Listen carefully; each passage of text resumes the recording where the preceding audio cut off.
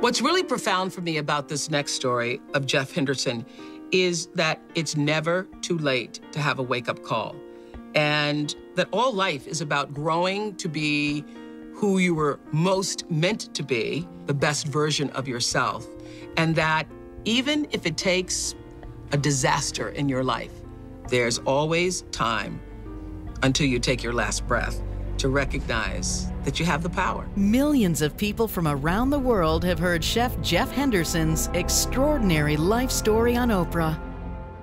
I was born in the hood without purpose. I started to sell drugs. I went to prison.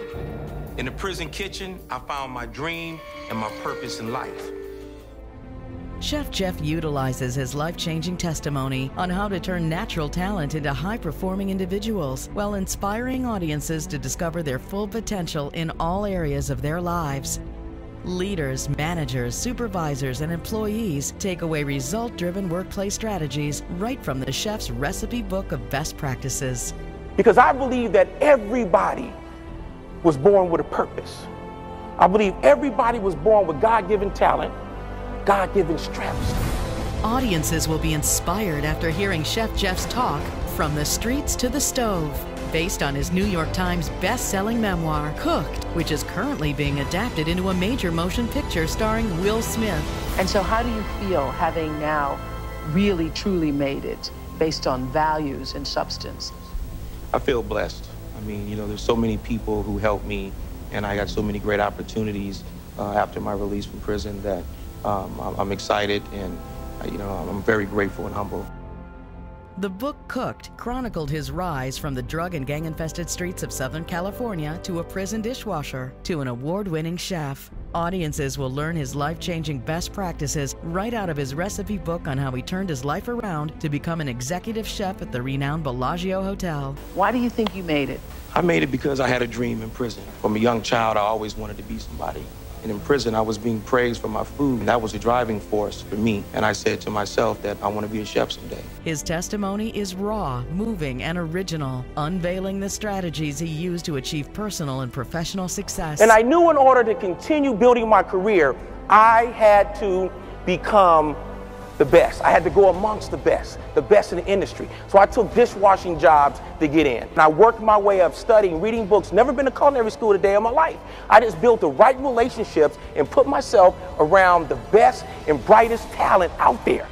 Hospitality industry audiences will hear Chef Jeff's straightforward and proven business principles on workplace leadership and management. Entry-level supervisors and managers will learn Chef Jeff's approach to turning talent into performance and managing a diverse workforce. It's not just about a guy who once sold drugs, who spent 10 years in prison. It's about change. Change is a transformation of a person going from one stage of life to another. And that is the core of my story. His expertise in the culinary world comes from over 20 years' experience in the food industry. You need to get focused. Push, push, push, push, push, push, push.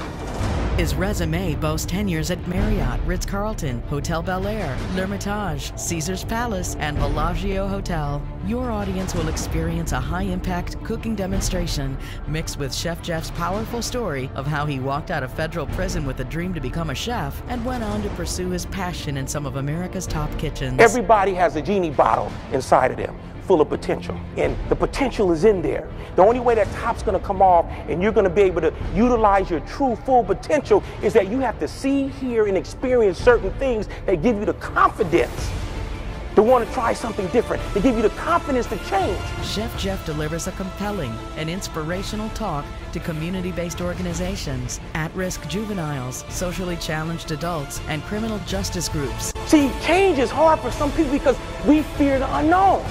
Her family was misplaced during the Katrina, and I recently worked with her with an organization called MFHA down in New Orleans, and I trained her in some cooking technique. She was born with one arm, and when I came to this organization to help these young kids off the streets, I was moved by her story, and today she's working in the Hilton hotels. Okay.